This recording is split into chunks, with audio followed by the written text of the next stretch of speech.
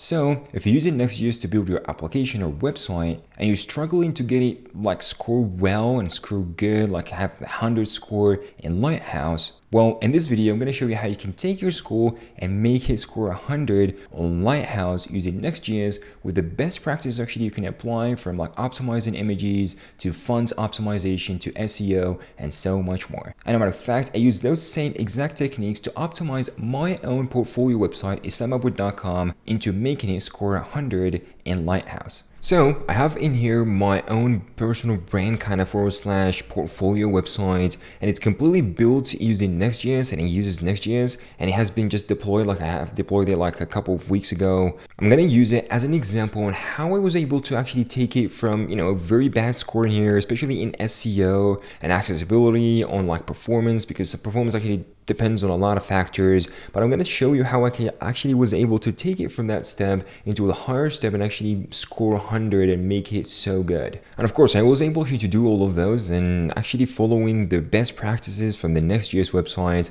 on like the core vitals or core web vitals. So they have actually a lot of advices in here and instructions on how you can do that, from like, how you can test using Lighthouse, how you can use Next Image to optimize images, dynamically import libraries, pre-connect like third-party libraries, font optimization, loading third-party scripts, and so much more. And I actually used this and added a lot of more stuff to actually improve it to its best. So before we get started, we have a really awesome announcement about our brand new personal website, which is called islamabad.com, and as well as like a newsletter release and a Discord server. And the website is simply like a / portfolio or personal brand for Islamabad, for me, and the Code One YouTube channel. So we can have a lot of stuff in here, like who I am and stuff like that. And also, what we're also going to have in here is a really awesome newsletter that's going to have a lot of developers, and you can actually join us, where we have like a bi-weekly newsletter specifically made for developers, for like finding out new jobs, maybe like knowing about new courses we're going to be releasing really soon. You can learn more like blogs and so many stuff in tech in here, how to land the jobs in a perfect way. So you can make sure to go ahead and join the newsletter on islamabad.com / join newsletter in here, put your name, your email, and stay tuned for a bi-weekly newsletter. As well as if you ever want to join in our like Discord and share thoughts, need help, or you want to basically collaborate with other people, I have a lot of resources over there. You can just go down in here and actually find the Discord here, or just click on join community. It's going to take you right in Discord server in here. You can continue and you can actually just join us to have a bigger and a better community. Also, before we get started in here, actually the way to run a production build of Next.js on your local host in here without actually deploying it, so you can always test on Lighthouse on a production build, is actually by doing yarn build. So make sure yarn build is going to run and actually build for you a production ready kind of build. And after that one is done, you can basically run yarn start in here, which is going to start the server like a production ready server using the build that you just run,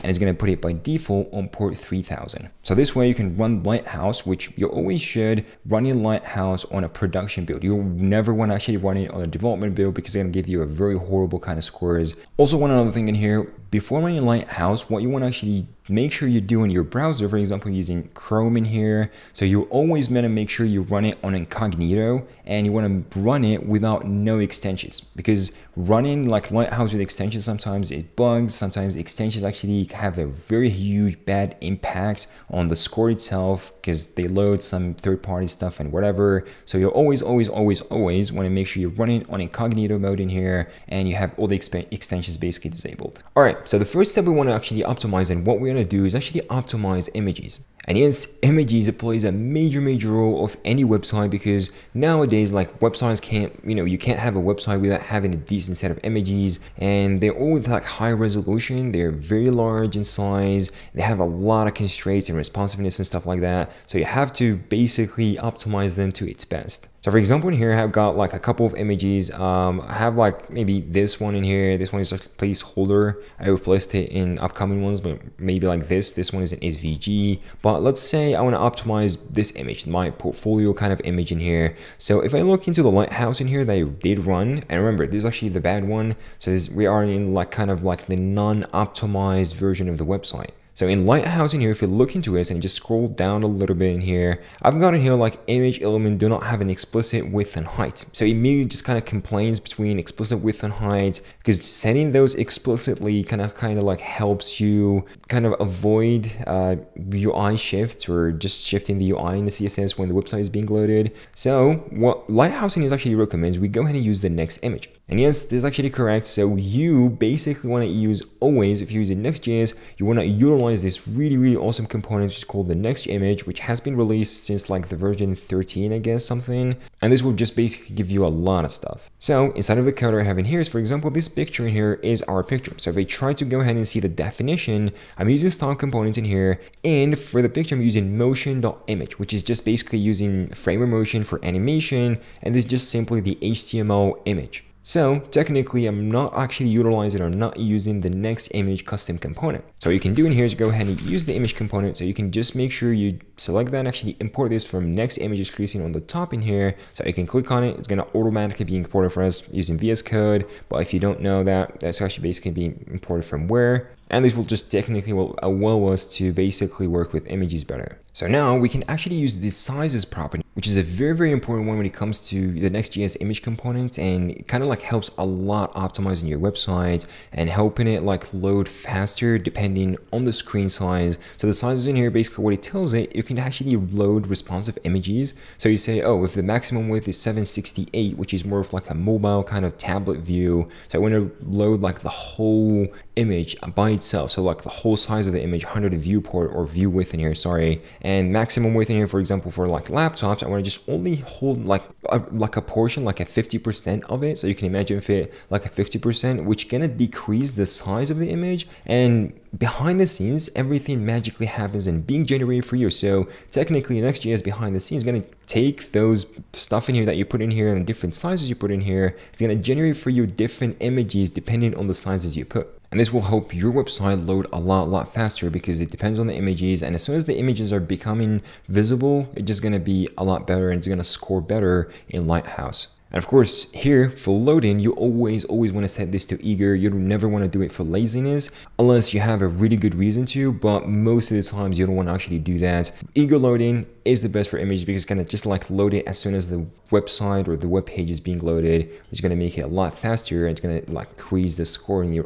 Lighthouse. The other important part for images is actually compressing images. So for example, in here, for instance, if I go inside of my like assets folder, I have a bunch of images like pictures of me, maybe, you know, going to a conference, stuff like that. So for example, in here, I got this picture, which is actually like a cover picture. So I have two sizes of it. So cover picture 2, which is a very large one, is actually the first one before I did resize and compress that one. So it was like 990 pixels and it was almost like a 1 megabyte. That was ridiculous size for an image. So what I had to go through is actually compress the image and resize it because I don't need that huge size. I don't need this 990 pixels in here. So simply all I need is more of like just 600 pixels and it just can fit that perfectly. And it did resize it from like 1 megabyte to 334 kilobyte. The second thing you want to actually make sure you do is removing unnecessary or unused dependencies. Because as developers, we tend to install our dependencies and we just like completely forget about them over time. And those dependencies actually gets somehow into the latest bundle, which is going to make it a lot bigger. And it doesn't actually need to be because you don't need those dependencies in the first place. So simply make sure you just go through all your package.json dependencies in here and try to inspect what you're actually using and what you're not using inside of your code. Or maybe sometimes you're using a very large one. For example, in here, I've got like this example for like Lodash, and we all know that the Lodash library has a lot of utility functions. And of course, installing Lodash and actually loading all the utility functions, and sometimes you're only using 1 or 2 of them, is just insane. It's going to make your bundle size explode. Even though tree shaking, and some of you guys say, oh, tree shaking in Next.js actually works. Yes, but not always perfectly. So what I tend to do in here, for example, I only needed the debounce function from Lodash. So I went through and actually installed only the lodash.debounce, which is just going to install me a one single function, and that is it. So always make sure to double check and see what dependencies you have and what dependencies you need to remove, because I already did like prune and remove some of the unused dependencies in here. The third step is actually font optimization. Yes, you're hearing it right, actually loading fonts. And if you're basically loading more than one font inside of your website, and if you're, for example, loading them from Google, you're doing a huge mistake. Because in Next.js, it has a really awesome built-in package called next-fonts that actually allows you to automatically kind of like do everything for you. It's just super magical. So for example, in here, what it actually allows you to do, actually download the CSS and font files are going to be downloaded at build time and self-hosted with the rest of your static assets by Next.js. So all you got to do is just tell it which fonts you want to have. For example, you want to like use Enter and other kind of fonts from like Google Fonts, and it's going to do the rest for you. And yes, it supports Google Fonts in here. You can use Google Fonts however you want. So for example, what I did in here, go through like utils folder in here, I created a fonts.typescript file, which I actually export all the fonts and actually set up all the fonts inside of here, and I'm using all of those from the next font package. So I access like the Google package in here, so I load these two Google fonts and actually tell it like what is the variables and stuff like that. For example, the subsets in here, oh, if you want to use Latin and stuff like that.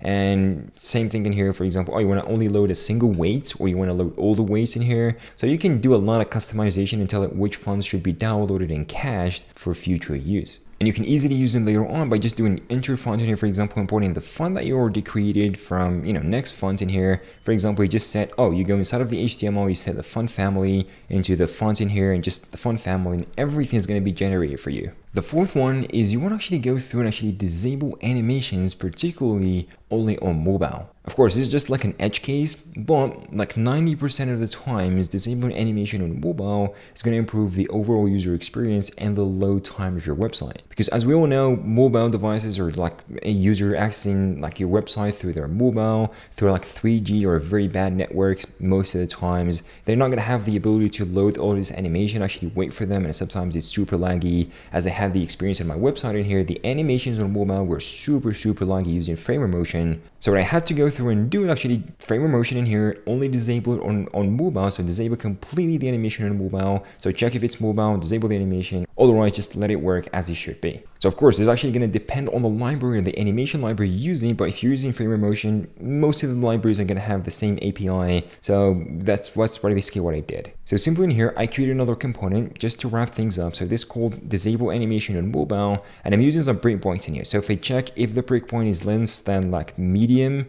which is like 767 in width in pixels, so that means we are in mobile. And if we are in mobile in here, I just simply go ahead like return it. So if you're not in mobile, just do nothing. But if you're in mobile, just go ahead and clone the children here and modify the props, which is, the Framer Motion props in here to disable animation, and make them like a default props in here to completely disable everything and just clone the elements and return it. And of course, later on, for example, inside of my blog here, the blog in here usually has this really awesome appear animation in here on the top, but simply in here, I completely disable that using this on mobile. So this actually, if it's desktop or if it's higher than MD in width, it's just going to work perfectly. But if it's actually less than MD or equals to MD, that means it's actually in mobile, and that's completely going to overwrite, all the props is going to be returned by this function, and it's going to completely disable animations. So for example, if we try to look into the website in here, we are in desktop in here. If I click on it, as you can see, the animation works perfectly on basic desktop. But if we try that on mobile in here, I'm just using responsive mobile in here, and try to refresh the page on the blog,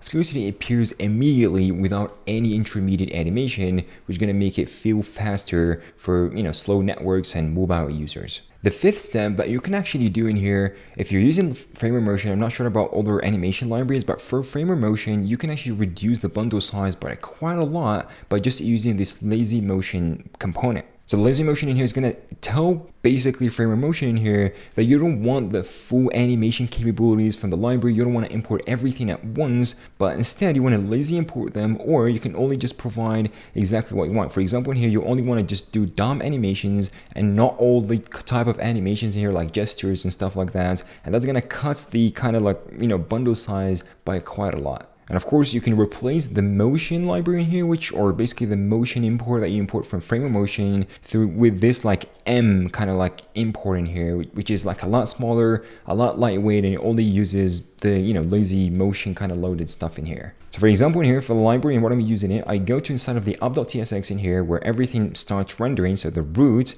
and I put this lazy motion kind of component. And of course, I did tell it which features I want. And for now, I only want DOM animations because all I'm doing is just some opacity, color changes, and some transitions. I'm not doing any complicated gestures or drag and drop or any of those very complicated stuff. So why import them? So it's better just to only import what you were basically using. And that's basically what I'm using. I'm using only DOM animation and just swap or basically just wrap my component in here. And for example, inside of the components later on, when we try to do the actual animation, for example, if you go inside of the blog, so I go inside the blog in here, for example, the title. So I try to look in the title. So the title in here actually uses the M instead of like the full motion one. We don't want to use that. So I want to only use the M in here to use the lazy loaded ones and only use those provided DOM animations. And yes, this actually will help you cut the bundle size and quite a lot. And of course, the M in here is basically the same as the motion. It's only what you do in here, just basically you tell it which features are provided and which features are not. All right, so now for the sixth step that you must do for any website in here, of course, websites that actually need SEO optimization, which most website actually does, you want to use a really awesome package called the Next.seo. So Next.seo in here is really awesome library in here that works both for pages, so which means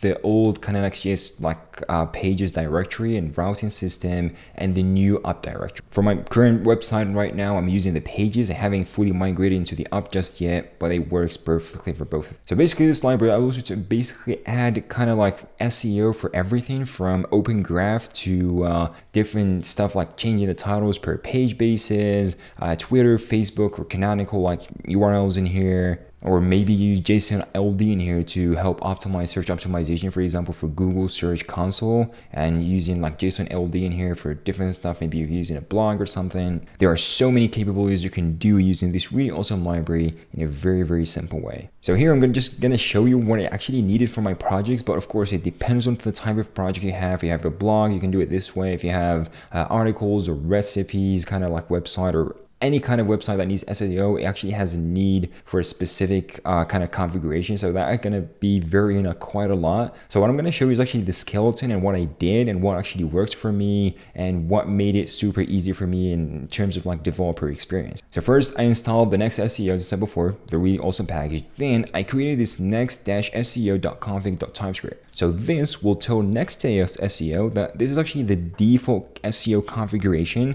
So for example, if the web page doesn't have explicit or particular configuration for SEO, Next.seo can fall back into this default one and can use it. So to start off in here is very simple. So all I'm providing here, for example, description is going to provide like the meta tag description, default title in here is going to be applied by default. If there's no title on other pages, the URL of the website in here, additional link tags in here, I'm using favicon in here. So actually, this is how you set the favicon. And when it comes to Open Graph, so Open Graph is basically used by social media like LinkedIn or Facebook or Twitter to basically, when people share your website or content, it tells you exactly what you want to do. For example, what image you want to display on the preview, what is the description going to put, what is the site name, title, and stuff like that. So we want to make sure you put those correctly. And as well as the Twitter in here, which is like when people share your stuff, you want to link them to an author and stuff like that. So you can tell, oh, this is the handle of the author. For example, this is my Twitter handle. This is the site of the author, maybe the card type in here, like how you want to show it when somebody tries to share it on Twitter or tweet about it. So there's actually a bunch of possibilities, and using this really awesome like default SEO prompts in here, that actually I'm using from the Next.seo in here, just makes it a lot easier. So instead of going through and actually putting the link meta inside of the head every single time, using it this way, quite simple. Now, the next thing I do in here is actually go into every single page that needs some custom stuff or like custom SEO configuration in here and actually overwrite that. So what I do, I go to SEO in here and create like a component on every single page in here. For example, the index or the landing page in here, I use the Next.seo component and try to put all those as props. So I put the description, for example, oh, a slide board in here, portfolio, and just a quick notice in here. So whatever like you kind of like ignore from this, Next.seo is going to like bring it from the default configuration. So if you have like a default one and you only want to override a couple of like parameters or options, you can only just overwrite those in here. It's going to fall back to the default for the missing ones. So for example, in here, I'm only changing the description, I'm not changing the title, and I'm changing the open graph images. So I'm setting specific different image in here with like specific width and height, and you also want to set the alt type. So it's a huge thing in here. Also, what worked for me really well is the JSON LD, because JSON LD in here is like a specific format made by Google to help their, Google search kind of like engine or robots to basically scroll your website quite easier and actually have a better kind of preview on the Google search result. So this one actually works as well. So I'm using here, for example, the social profile JSON, which is to tell it how you want to, like, what is a profile? What is my profile? So if somebody actually shares that or tries to do some quick search on Google, it's going to display potentially my profile from one of these kind of like related, social platforms. And it actually keeps going. So if you go inside of the blog in here, you have, and it actually keeps going. So for example, if you go inside of the blog in here, you have different configuration for that. If you go to, I don't know, about there, you have different configuration, and it keeps going and it keeps going. So there's so many things in here. So this actually, I'm doing it on every single page in here. I'm actually overriding the next-seo with different configurations and stuff. And I'm having a default one in here. So for fallback, for pages that, doesn't have that or something, I'm just using this as a default. I think the best way to approach SEO in here, because it has so many things in here, I can't cover it in one single video. So going through like next-seo in here, so try to access this README page of this library in here in GitHub, and try to read through the README in here, the table of contents, and actually go through every single one of these. You will better understand exactly what they do and if you ever need them for your website or not. And if you try to quickly test the Lighthouse or run the Lighthouse score again, you're going to find a lot of differences in performance, accessibility, maybe also best practices in here, and particularly SEO is like 100%. So if you make sure that you apply all the SEO best practices and use Next.js SEO properly and have all the parameters covered up, you will get 100 score on SEO. And when I talk about SEO, there's actually some stuff that are also related to accessibility. So fixing SEO will fix a lot of accessibility issues as well. Now, for accessibility particularly, you can actually improve that as well. So there's actually some stuff and teeny tiny stuff that actually can improve the accessibility in here and improve your score overall. So for example, in here, when it comes to that, for example, for pictures, what you want to make sure you do always is actually provide an alt in here. So alt attribute is going to give a lot of advantage in the accessibility score in here, because it's going to provide, to search engines and, to accessibility settings in general, like what the image is for people who like, can't see the image for some reason, you know what I mean? So this actually can work quite a lot. As well as when it comes to links, for example, here got this social icon, which is on itself an anchor link. So an anchor link in here, which is basically just like an H or A link in here, just that's what it is. So for social icon in here, have those social icons where there's no text inside of it. It just basically have the parent, and the child in here is just simply an SVG icon. So this will actually break your accessibility. So to basically fix it, because accessibility needs to always make sure you have some text in here to display for people that actually can't see those particularly. So what you can basically do is actually replace it with this area label kind of attribute, and area label in here is going to act as a, like a replacement text for people that basically can't see that kind of image in here. Is going to like see this area label kind of thing, which kind of represents exactly what this social icon is about. So for example, here like Code One YouTube channel, or maybe some would get a profile. So basically just a quick description of what this one is. And there you go. And this should actually give you a really good score when it comes to, Lighthouse score in here. And for example, if you want to test this with a deployed one, so like isamabud.com in here, where you have, everything deployed and everything working in here, maybe you can just run this quickly. And of course, this is actually running the production build, and it's running and deployed on Vercel. And there you go. So it's actually what we're gonna get a really nice one when it comes to performance, best practices, and SEO, and particularly in here for performance. Of course, performance is kind of like not always gonna get 100, maybe 100, 98, 99. It's not always 100 because it depends a lot on the network bandwidth you have, and the quality of the network and the servers, and the quite a lot of factors coming into that one. But for SEO in here, best practices and accessibility, you're always gonna get it right because it's related to the actual website content.